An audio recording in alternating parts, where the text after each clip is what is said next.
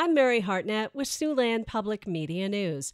As many as 60,000 cyclists are expected to be on today's leg of RAGBRAI from Ames to Des Moines. It would be the largest ever day on the bike ride, and it's one of the hottest days of the year so far.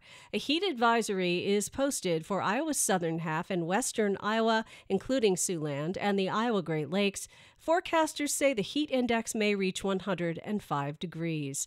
Hans House, an emergency medicine professor at the University of Iowa Hospitals and Clinics, says people who are most vulnerable to heat stroke are the very young, the very old, and those on certain medications. The experts say to skip strenuous outdoor activities, and if you have to be outside, drink plenty of water and take frequent breaks in the shade. That is not an option for most RAGBRAI riders as they head for Iowa's largest city.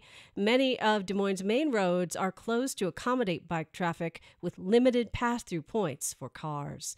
And Iowa Governor Kim Reynolds is on her first RAGBRAI ride this week. She joined her brothers Troy and Doug Strong, as well as her nephews and a few other friends on her first RAGBRAI this morning, hoping to ride the whole way from Ames past the capital in Des Moines.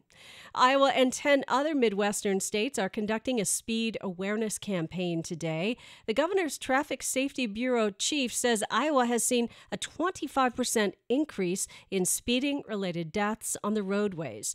There is some speculation that the lack of traffic and open roads during the pandemic led to increased highway speeds, and it has continued with traffic volumes up once again. Some Dickinson County residents are asking local officials to pass a moratorium on wind turbine construction in unincorporated areas of the county. They spoke at Tuesday's meeting of the County Board of Supervisors. A large crowd gathered for that meeting this week. The Planning and Zoning Commission is currently reviewing that request. The Sioux City Bandits have withdrawn from the Champions Indoor Football League along with the Omaha Beef and Topeka Tropics. They're leaving, saying they intend to form a new league with the Bandits and some other yet-to-be-named teams. That's Siouxland Public Media News. I'm Mary Hartnett.